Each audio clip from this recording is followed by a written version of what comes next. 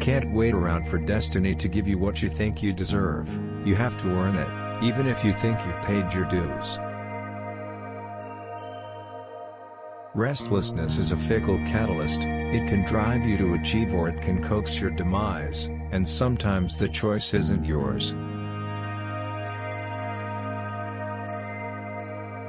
I don't think there's anything better than hearing your favorite band live.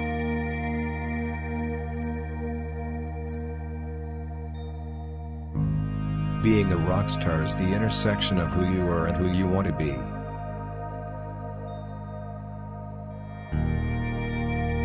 If I had been born just 1 minute later, or been in the wrong place at the right time or vice versa, the life that I've lived and come to love would not exist.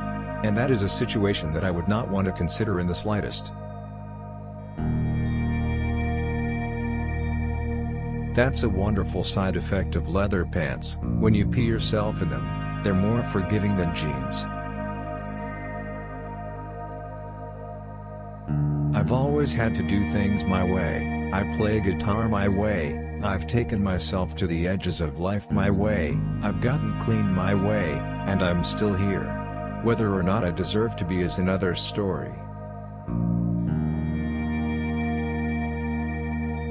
Axel and I came from completely different backgrounds.